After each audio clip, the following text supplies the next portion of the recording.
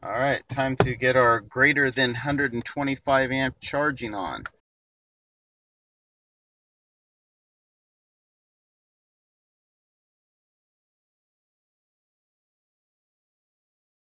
I always worry if I pull up far enough.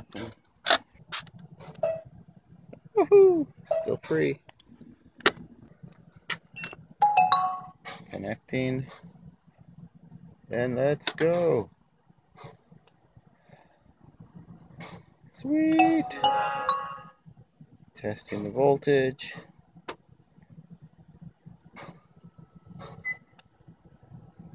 Nice. 3.7 amps. Oh, 30 amps. Yeah, that definitely goes up a bit. All right, straight up to 132 and 149. All right, let's start tracking this on Torque Pro. I would have liked to have started with a lower battery, but I was testing out another charger earlier. Still, this was a good charge session that I got to test out. One thing that I was happy to confirm is I wasn't imagining things. The step down sometimes doesn't occur until about 54-55%.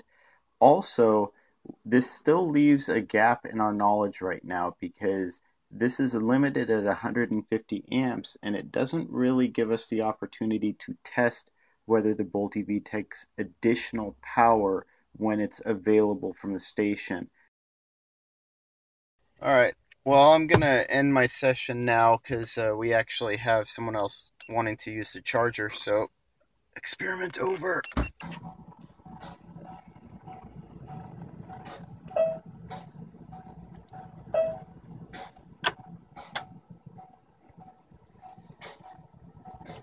All right, so that was a pretty cool session. There's some interesting information that I wasn't expecting to see. The charge rate stepped down way later than what I was expecting.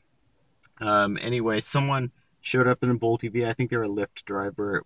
I'm not going to be just sitting there charging up to 80% anyway. Yeah, this ChargePoint Headquarters 150 amp charger. Had I come at a lower battery, it would have charged up a lot more energy, a lot more rapidly. But some of the step downs was what I was interested in just as much. Anyway, we're gonna head back, and it's 9:41 p.m. right now, so ooh, it's gonna be maybe 4 in the morning by the time we get home. Yeah, maybe I'll stop to sleep if I don't feel up to it. But well, we're burning night day time something.